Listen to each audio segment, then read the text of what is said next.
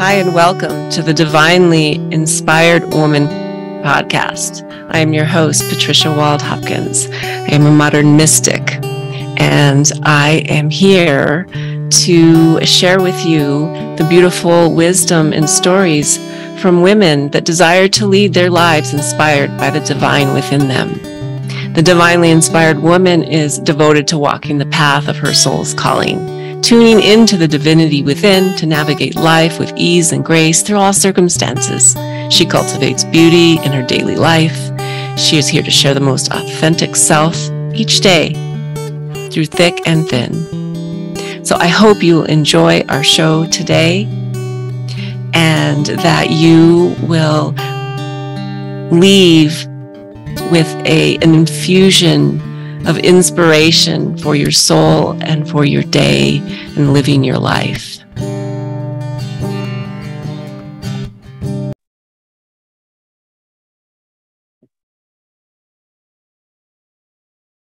Hello, and welcome everyone to another episode of the Divinely Inspired Woman.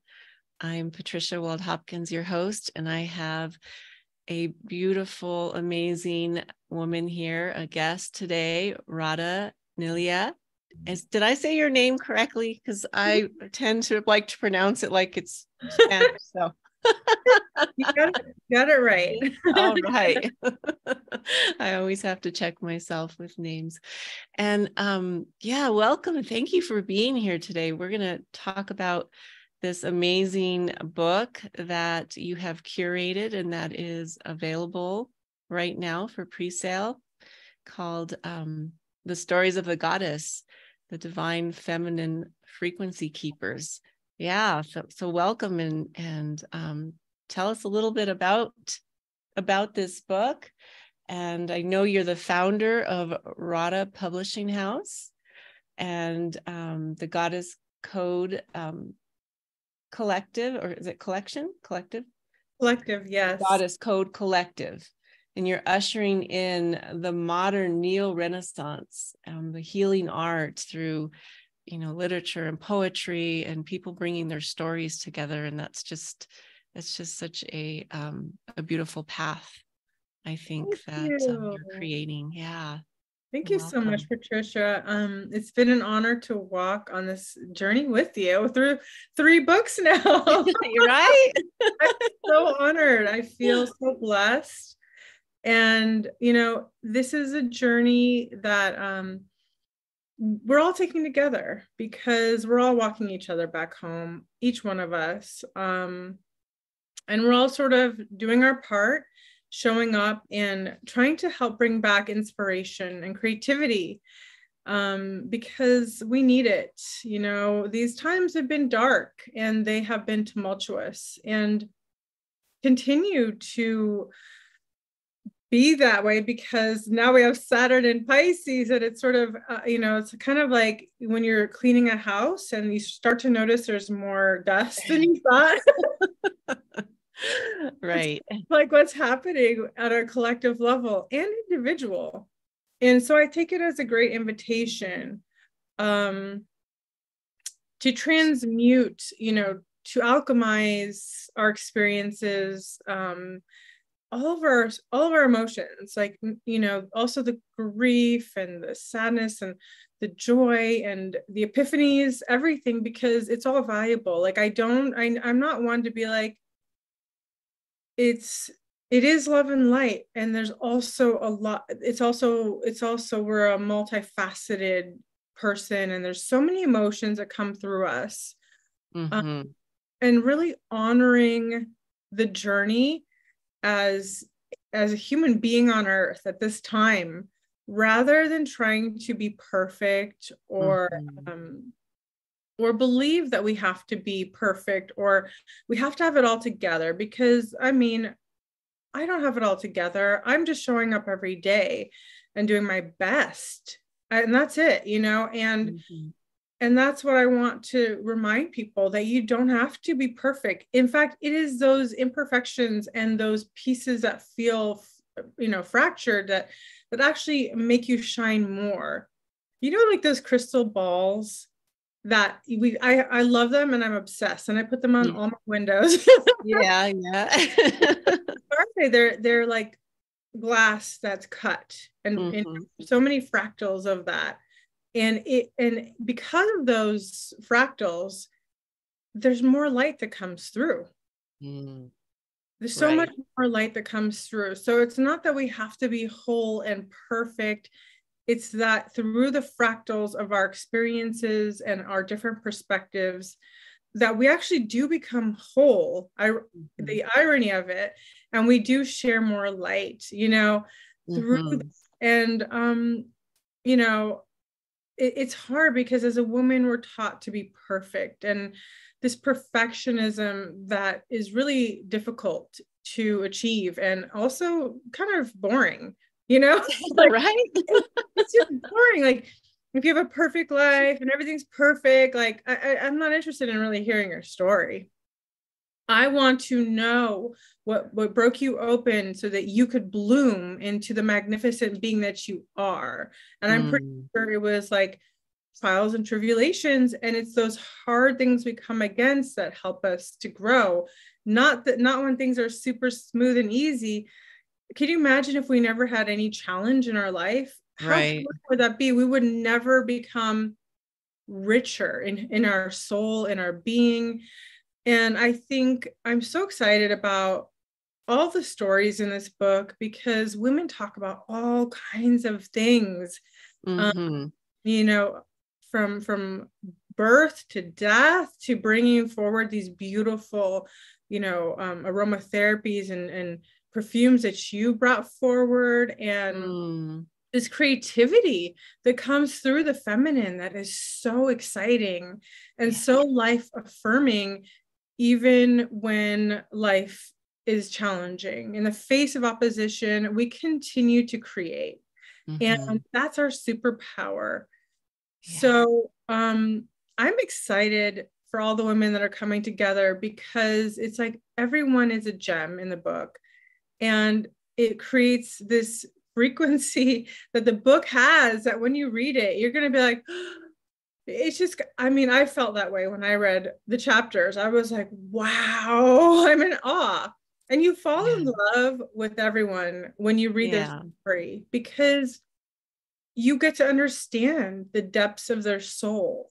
And that's the only way we can know each other, really, is through storytelling. Right. That's true. That's very true. It's telling stories, and stories that are filled with heart, right? And and just that deep presence, I think, presencing of your soul in the words that are written. And I know that you have curated and lots of books, as we talked about. In this particular one, what brought you to creating this? I mean, what inspired you to decide to put this book together? The understanding that there is a goddess in every woman, that every single woman carries this kind of like this archetypal energy within her. And it's delicious, and it's beautiful, and it's not invited. It's not really invited in this world. This world hasn't been friendly to goddesses. I mean, the goddess has been written out of text, has been subjugated to lower timelines, and basically written out of history. And so many myths have been distorted because they've kind of tried to mold the goddess to be like demonized or less than. There's been a assault against the divine feminine that continues to this day. And so I really wanted to bring a conscious awareness to the goddess that lives in every woman, her frequency, because we are so multidimensional, but when we tap into that divine feminine frequency, it is so specific to each feminine. And isn't it exciting when we start to come online with that? So it's the encouragement of that, sharing that with others, and the encouragement of anchoring that into this world that, that is so hungry for the divine feminine and the mother and all of these energies that are healing elixirs for the soul of this world. And so this is our gift, your gift, gift, all of the women. It's our gift to the world. Yeah. I feel that very truth coming through that book, and that cover that was created for it is really an activation in itself. I mean, do you want to talk a little bit about that cover and the inspiration? Yeah, it's gorgeous. Well, I have to post in our group the first cover, because I went out of my way to get original art from this artist, and it was these women, and I guess it looked like women around a cauldron. I didn't think of it like that. It was like in the forest, and it was beautiful, but it had a little bit of a heaviness to it. But my intention was that we're holding hands. That's why I loved it, because I was like, all the women are gathered, and that's my intention for this book and for all projects that we do. But it didn't sit well, and people weren't responding to it. And usually I've been pretty good with picking the covers and the art. So I was like, okay, goddess, help me. So I asked my designer if she could help me out. I was kind of stuck, and I knew I needed to change it. And so she found this incredible image in art. And I thought, the moment I saw it, I realized that really, it's like within each one of us, we carry so many different archetypes. But what the archetype that we all have that we're kind of shy about is the warrior, right? She's the warrioress. I mean, we have that inside of us. Every woman does. But that's also a side that we pretend that doesn't, it's not there. And this is a bold statement that yes, it is there, but she doesn't use her sword to hurt people. She's a protector of the mind.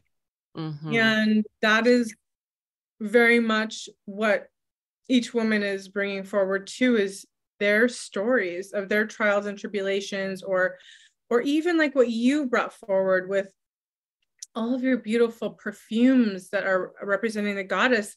You're bringing back the sacred. And so it is our job as a feminine to protect the sacred. And that is what the Divine Mother does. That is what the goddess does. We are not destroyers. We are creatrixes. And we will stand for what's right, even in the face of opposition. And so I just thought that cover just really spoke to me on that. Yeah, I agree. I'm glad that you shared a little bit more about it. I think what you put on put that cover is important, right? Because that is like the invitation that someone sees, and then when they open the book, then they can feel all of the authors and their energies that are in there and their beautiful stories. But it all comes back to that one cover that sort of wraps it all up for, this warrior energy, this divine feminine frequency keeper. I love that word, the keeper, because it's like the keeper of the flame. I don't know if that's what their intention was, but that's kind of how I felt it. Like you gathered a group of women who are keepers of that. Keepers of that flame, and in calling in more women. Yes, and inviting more to remember that sacred flame that lives within them. Yeah. And it was a meditation and a prayer to call the women in, because it's not like fast food where you just go drive through and everybody gets it. Like, this is something that I knew was very specific. And it's, again, this is never about I'm better than you or we're better. It has nothing dismantle that right now. But I wanted to call in women that I knew would have sacred frequencies that were very important, right? And we are here to lend inspiration and to help activate, because activators always activate others, right? And every woman in the book is an activator, and they carry that frequency. And sometimes people, with activators, the response can be very, like, it could be either people get repelled because that frequency is, they're like, oh, that's so different, or they feel so drawn and they don't know why. So there is that energy, but I think we can't really apologize anymore for being who we are. As feminine, we're kind of told to crawl under a rock and sort of just be happy with whatever, instead of really just owning what's actually inside of us. We've never been invited to own our gifts, to own our frequency, and to own our healing magic that we have. It's been written out of many texts, and I think that's where we've fallen. We have fallen in this world. And the rise of the feminine is the rise of us all, because it's not to go be like, I'm better than you. No. We've been sort of like kicked down and hidden, and now it's time to sort of be. No more apologies, no more hiding. Many of us have these encodements of persecution, and so the fear of our voices, because our voice, our magic, our light has threatened so many people in so many lifetimes, and it's caused a lot of grief for us. And we've been punished for having this spark, and punished and, ridiculed. And that's not what it's about anymore. So I'm here to actually protect, bring, usher forward these women and sort of be like a protector of this. Like, these are sacred women. This is a sacred book. Like, this is divine, and we're not apologizing for it. So it's just so important. It's important to be an advocate of the divine feminine voice. Beautifully said. I really feel that you are a protector of the voice of the divine feminine. As I've worked with you over the last couple of years, I really have felt uplifted by that energy. And I'm very, very grateful that you have encouraged me to speak out and share those parts of me that I thought people, would rather not hear about. So I know your magic that you hold, and encouraging us all to come together to share our stories is so, so important. And I wanted to say also that, you're an inspiration too for, the youth, the young girls too, who have an opportunity to experience their life from a young age in a different way, in a different culture. My daughter, who's 13 now, and just coming into her, more of her goddess energy, I really want her to be able to experience that freedom of expression of her divine feminine. So I really applaud you and celebrate you for being an advocate for that. It's really beautiful. Patricia. Thank you so much for being a part of these books. They do come from our heart, and that's a hope, is that people will be able to receive them with an open heart too, and touch them, that'll awaken something in their heart. And we're all walking each other home, as I said, and it's a beautiful sacred process that we're going through. And sometimes some days are easier and some days are challenging, but we continue to show up and share and shine that light, because it's needed. It is needed. It is. Is there anything else that you would like to share, about this project or about your publishing house, or, you know, the work that you do before we tell people how they can Yeah. get their hands on this book?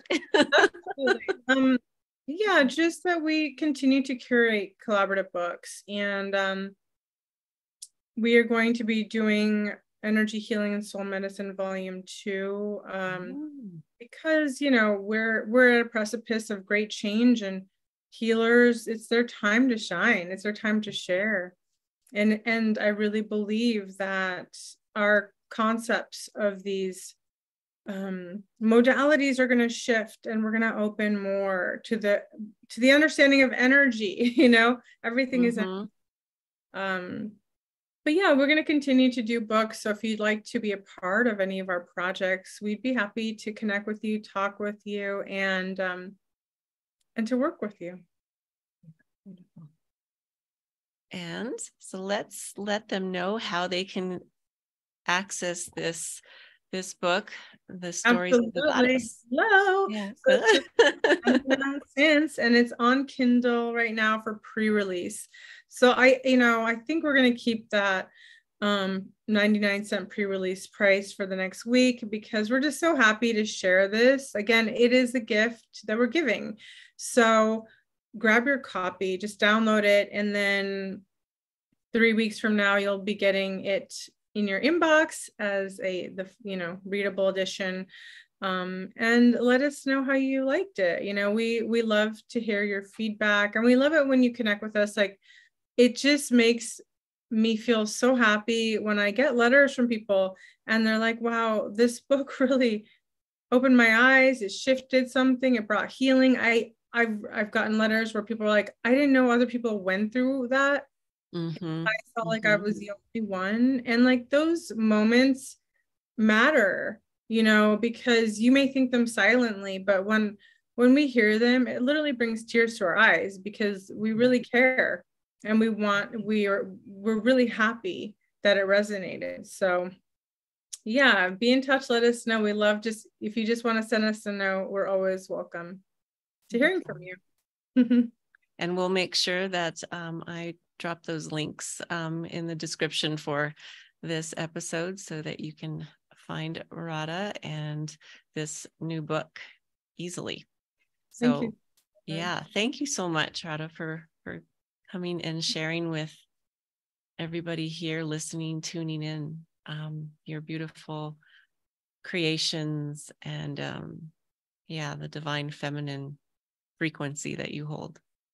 Thank you. Much love and blessings to you all. Yeah, much love and blessings, everyone. Have a beautiful rest of your day. Just gonna say goodbye. Oh, bye-bye. Rosebud, right? Yeah, Rosebud. Perfect. Some more love. All right, everyone. Bye-bye.